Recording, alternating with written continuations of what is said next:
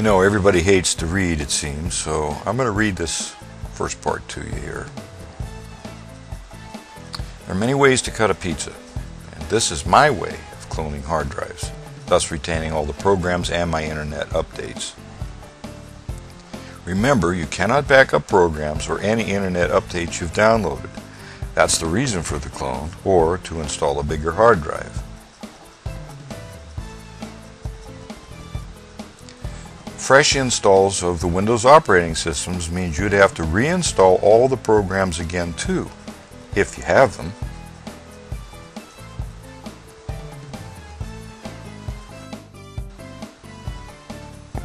Reinstalling Windows and all programs, then going online for all the updates is very time consuming. Many of my friends and customers don't even have their original program disks. Many have purchased or downloaded programs from the internet, including me. A hard drive failure means they lose their proof of purchase, program codes, updates, etc. because their email is gone too. With a cloned hard drive replacement, you only lose what you've done since the last time you made your clone. This is less time consuming and easier to do versus starting all over. It usually takes about an hour total versus hours of reinstalling programs and then going on updating them on the internet afterwards. Heck, I probably wouldn't even remember all the programs I have.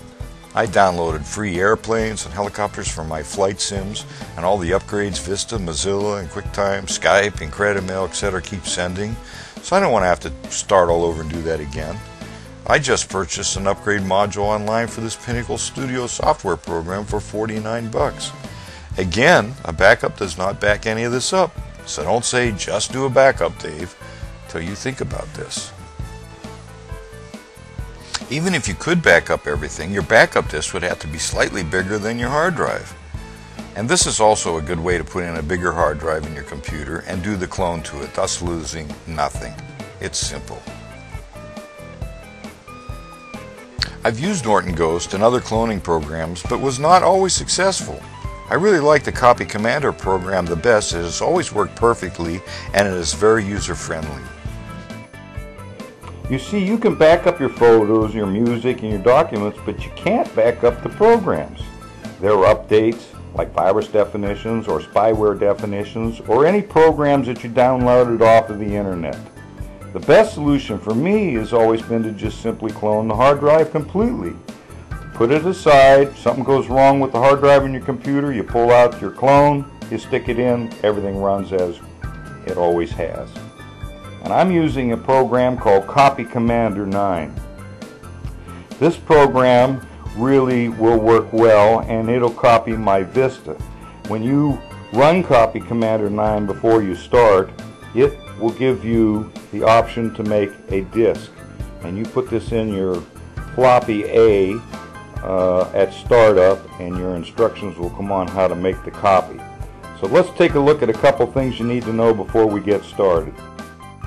So what we're going to do now is fix the errors. So I'm going to go in. I'm using my wife's computer here now because it's on Windows XP. It's not as fast and fancy, but let's go ahead and open Windows Explorer, and then we will scroll down to my computer right here, and then the C drive. I will right click on that and then click on Properties when that drop down window opens. Now I can go up here to where it says Tools, and it says Error Checking right here, and I can click Check Now or Defrag, which is another good thing that you should do. But Check Now. So I'm going to click Check Now. It's going to tell me I have to restart the computer automatically. Fix system errors. I'm going to say yes. Start. It's telling me I can't do it until I restart the computer, so let's go ahead and restart the computer and say yes. And this will shut the computer down. And restart.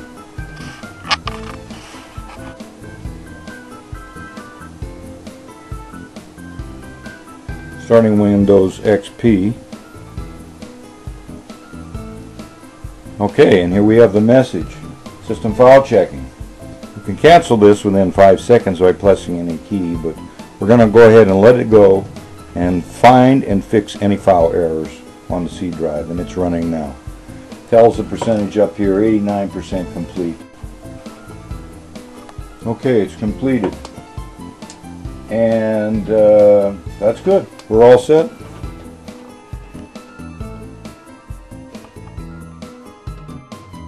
Okay, I usually keep the backup hard drive in the computer. It's not hooked up. I've unscrewed it. I'm going to go ahead and pull it out here. The last time I backed this up was 12/5/06, so a couple years ago. So definitely time to back it up now. And we want to hook this up to the cable. Here's the primary drive here. We simply hook it up onto the second drive. Let's go ahead and try that. Okay, I've connected up. This is the disk that I want to copy, and this is the disk that I'm going to copy to. I've set the jumpers up so that they are on, this one is set for slave, and this one is set for master.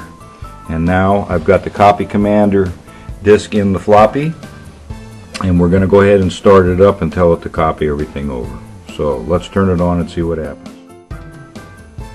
Here's an interesting note for you. The red wires on the power connector and the red wire on your IDE connector are always close to each other, right next, side by side. And the same thing on this one. You see the red wire and the red wire there. Now, interestingly, but on the floppy drive, the red wires are always on the outside and the power wire is on the outside, so the furthest away from each other. Now with the hard drives hooked up and the Copy Commander 9 disk in the floppy drive, just simply start the computer.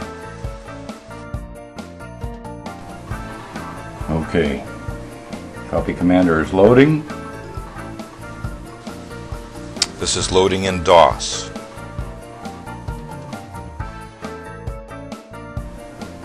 Okay, we're going to go up here and select the hard disk to copy. We're going to do disk C to disk 1. Okay, auto expand to fit target area, fast copy, and let's go ahead and click next. And we should start copying. The target drive is not empty. Select selected operation will overwrite all data on the target disk. You cannot undo this action. Please confirm you wish to continue or press cancel to exit. Proceed. Here we go. It's deleting the partition, and it is now copying the hard drive .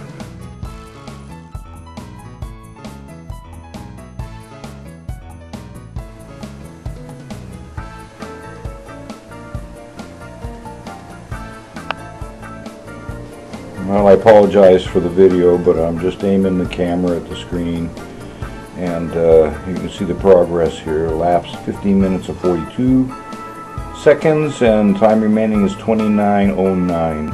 Okay, Copy Commander has finished its action successfully. So let's go ahead. I'm going to boot up both hard drives and make sure they both work, and we'll be done. Okay, there's the backup I just cloned.